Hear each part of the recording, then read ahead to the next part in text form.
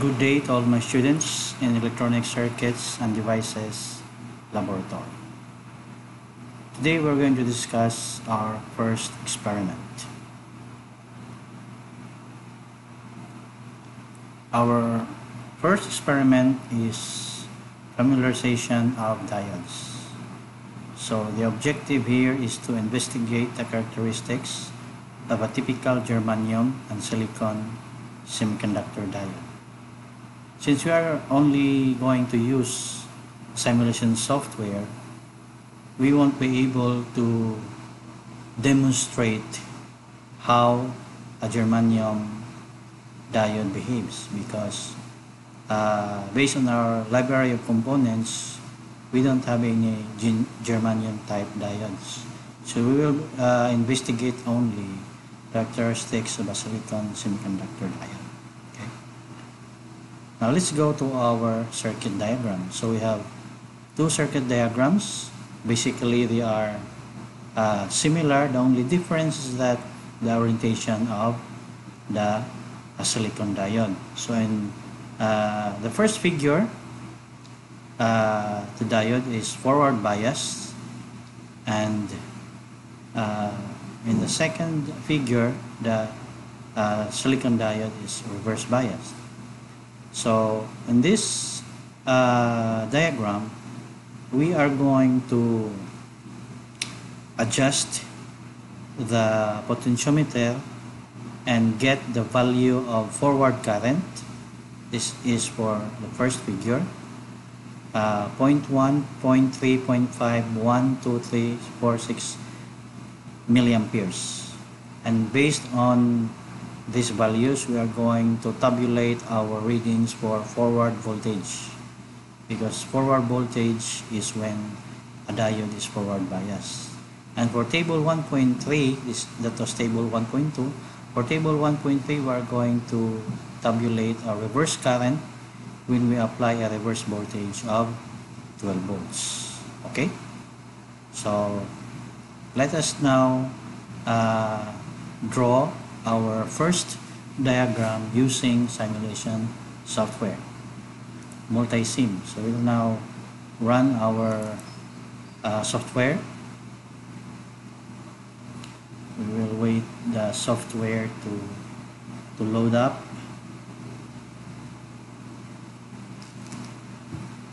In some cases, it will really take time to load the circuit.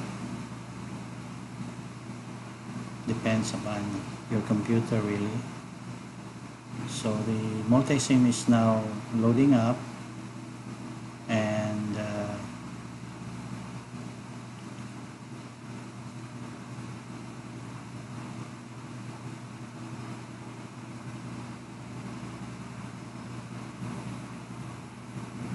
okay.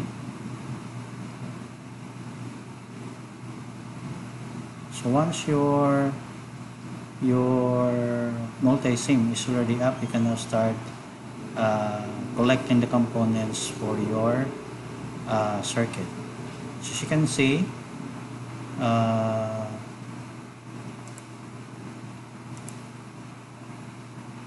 in our circuit we have 12 volt DC source, and we have one potentiometer, 1 kilo ohm, and we have a 1 kilo ohm resistor, and we have silicon diode. In this case, we will use a 1N401 diode, and we will monitor the forward current as indicated in table 1.2, and we will, for every forward current, we will tabulate our forward voltage. Okay, so let's now start drawing our circuit diagram with multi-sim. So let's start with our DC source. Okay, so by default it's really 12 volts. Then let's get our ground. Okay, then so you have now your 12 volt DC source, your ground. Let's get our potentiometer. So let's get potentiometer, 1 kilo ohm. So choose that one.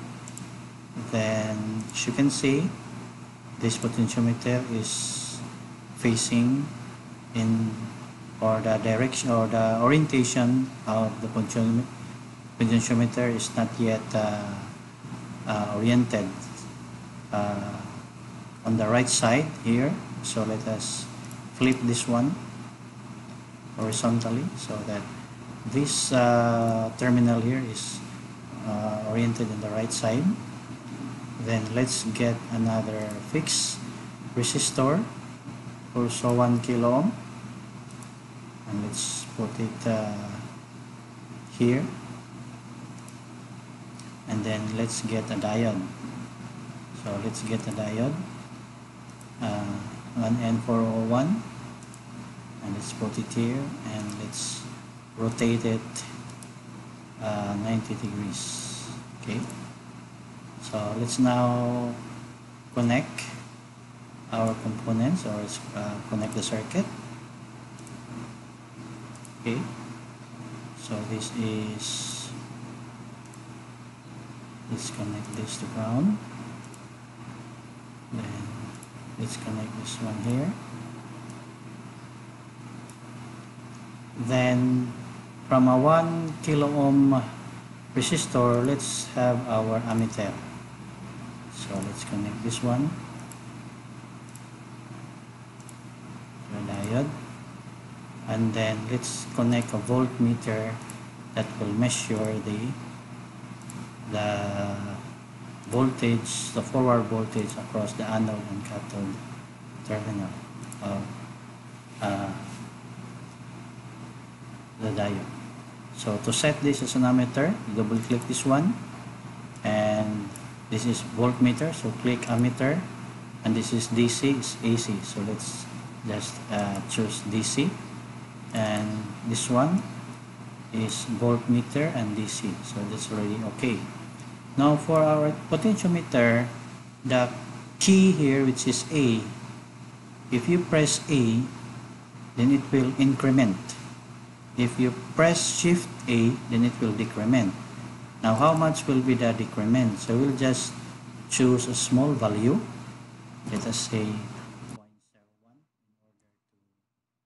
to have an accurate reading of our forward current and forward voltage.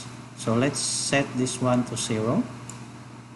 Okay, and I think we are done with our circuit. So let's now run the simulation. Okay, so press run, and let us observe our reading. So our reading is very small. Okay, so let's increase our let's adjust our potentiometer in order to get our first expected reading is based on table 1.2. We should get 0.1 milliampere or 100 microampere. And let's observe our reading for VF, or forward voltage. Okay, so let's increase by pressing A. Okay, so let's stop. So nanoamperes. So we need 100 microamperes, for which is just equivalent to 0.1 milliampere. So this is now 112, so let us decrease it. 104, 97, so let's just choose 104. So for 104 or 104 milliampere, our forward voltage is 418 millivolt, or 0.41 volt. So here for 0.1 milliampere or 100 microampere, your reading here is 0.41 millivolt. So let's now go to 0.3 milliampere or 300 microampere. So let's increase our, this is 243 now, 253, 290. So this is 300 microampere or 0.3 milliampere. Our reading is 0.47. So as you can see, as we increase the forward current, our forward voltage is slightly increasing also. So let's now go to 0.5, then 1, 2, 3, 4, 5, 6. So let's now go into 0.5 milliampere or 500 microampere. So we vary our R1. So we have now 503 microampere or 0.503 milliampere. Our reading is almost 0.5 millivolt. So let's now go to 1 milliampere. So let's increase this further, as you can see here. So this is 972. So let's increase it. So we have now 1 milliampere. So this is a 1 milliampere, and we have a reading on 0.54 millivolt. Okay, so let's now go to 2 milliampere as we increase this one here. So we are increasing this one, and we release it. And this 1.55, so it's still lacking. So 1.7, 1.9. So let's try to get 2 or very near to 2. So that is 199, 2.008 milliampere, and we have 0.57 millivolt. So let's now go to 3 milliampere. So we increase this one again. We release, so this is 2.5. So 2.7, 2.958. So we have now 3.002 milliampere. We have 0.59 millivolt. Okay, so also take note of the value here, because these are the values that we are going to tabulate here. So we are already in 3 milliampere. So we go now to 4. So we increase this one. Let's monitor our ammeter. Here. We need to get 4. Okay, and let's observe our forward voltage. So we are now very close to 4. So this is now 4 milliamperes, and we have 0.61 millivolt. Okay, or rather 0.6 volt. Also, my previous reading before is in volt, not 0.6, 0.57 millivolt is in volt. This is 0.61 volt. So we go to 5 milliampere.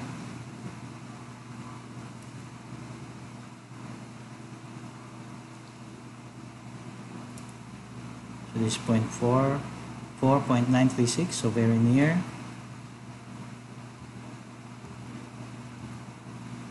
So 5 milliamperes, we have 0.62 millivolt. And our last reading is, here is 6 milliampere.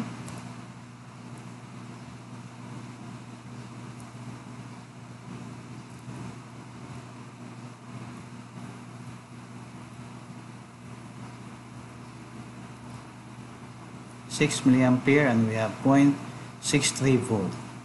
So that will be the end of table 1.2 here. So let's now stop the simulation and let us reverse the diode for the second part of the second circuit, this one. Okay, so for the second circuit, we'll just reverse the diode. So just remove this one, okay, and this one as well. So let's just flip this horizontally, vertically rather. So let's connect this one here and here. Okay, so let's for a reverse voltage of 12 volts based on table 1.3, VR. VR is reverse voltage. How much will be our reverse current? So let's try. So run the simulation. So we have a reverse voltage of 7.967 volt. So let's increase this to 100%. So for 100% we have a reverse voltage of 11.99 volt or 12 volt, and our reverse current is still 0 ampere. So for your task, for this one, you are only going to answer part 7. Okay, so there is only one task here, that is to explain the values of forward voltages BF in table 1.2 and the value of reverse current in table 1.3 for silicon diode. So based on the experiment, why is it that these values are what appeared in our experiment? Okay, so you have to read about silicon diode, its forward voltage and its terminal voltage, and how does it behave when it is in a reverse bias mode. Okay, so you read the module is already uploaded in a virtual classroom. Okay, so